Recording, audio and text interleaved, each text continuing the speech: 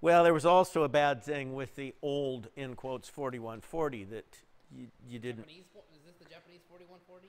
No, no, this was the Ryerson Rye-Chrome is what it was. That was what they would called it.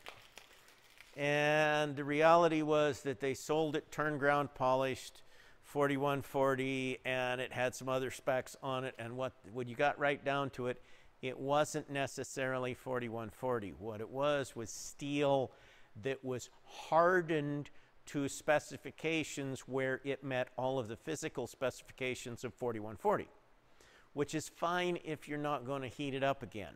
And we never had any trouble with this stuff when we welded it either. It worked okay.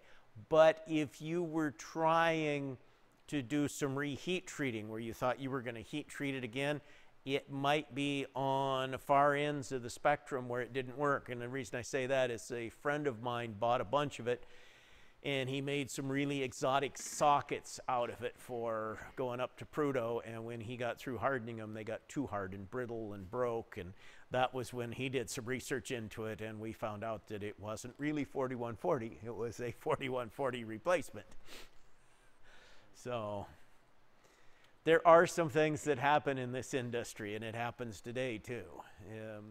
You know, if you're really, you know, if you're General Motors and you're buying 4140 or 4150 or 4340, whatever you're buying, and you're going to make a whole bunch of crankshafts or something with it, the first thing you do is you test it when it comes in. It doesn't matter what they told you bought.